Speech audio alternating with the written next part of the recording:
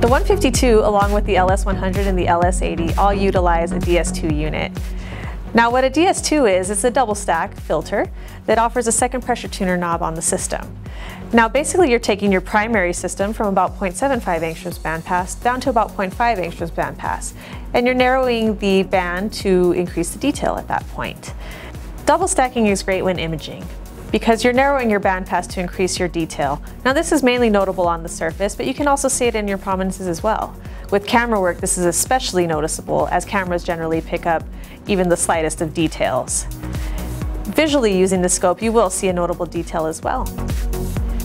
Once you get used to double stacking with the DS2 unit and using both pressure tuners, you'll find that it's very enjoyable to get that enhancement out of the detail. Now what's great about it is you can actually remove it if you like to go back to single stack and do simple viewing once again.